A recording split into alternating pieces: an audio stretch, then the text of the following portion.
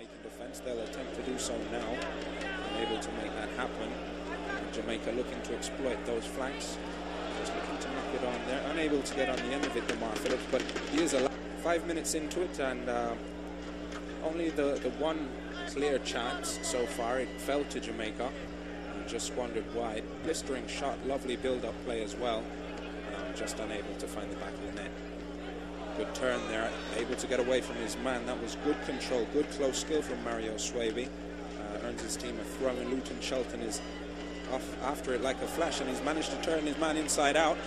But taken quite on the same page there, the two strikers. Lorca, of course, patrolling the edge of that 18-yard box, taken down in the middle of the park there by the famous Fabian Davis. Just played off over to the far side. We've seen a little bit less of attack from Jamaica down that flank. Perhaps that just implies the confidence that they're starting to have in Mario Swaby. He's in possession now, just walks around the ball and goes going to ground.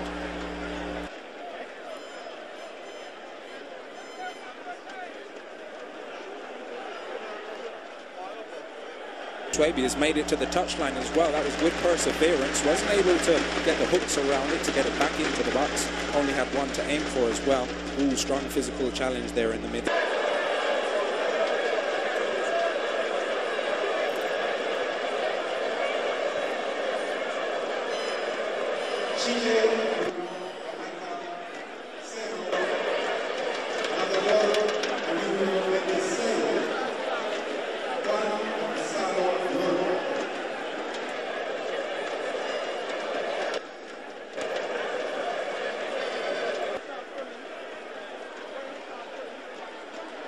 Side now, Mario Swaby looking to play that first time ball down the line. He's managed to beat his man as well. Gets in a left-footed cross. He's all alone in the box. Oh, just coming back to defend brilliantly was the centre-back. He's taken it around him now. Fabian Davis driven in a side. Jamaica again just looking to work it up and inside in field. Just playing it back there as well, Chris Harvey. So almost half an hour in. Chile with the lead, 1-0 up. They're living very dangerously at the back at the moment, and Jamaica are just starting to put things through the legs there, having to come in and challenge strongly in the end to knock away. And now just looking to work things up this near touchline. Mario Swaby just looking as he has the opportunity, and I think a few of his teammates were letting him know that the switch was on there. As the first half has progressed, as we've seen him come into his own with the crossing as well, just cutting it inside now and looking to play it into space. Oh, he's found Mario Swaby with time to look up and find the cross. He's just played it down the line, looking to get it in behind and across the face of goal. In passing game that the Chileans have, who are more willing to hold the ball and draw players towards them. Jamaica move at pace, and here they are with one of the paciest, Mario Swaby, swinging that one into the box. Defending in numbers, La Roja at the far side now, just being turned back into the centre circle at the moment. Jamaica perhaps just starting to get their feet under them after going down to that early goal, starting to put together some passes, and that's a wonderful run as well down the flank. Taking them long, this time he just takes it into Mario Swaby, just lays it off, edge of the box now, looking to lay it off for Gardner to continue his run. He wants his jersey, he can ask for it at the end of the match. This is an international friendly, brought down in the box, good control, fires in a shot on goal. I'm not too sure how Jose Calderon was able to get down and save that one.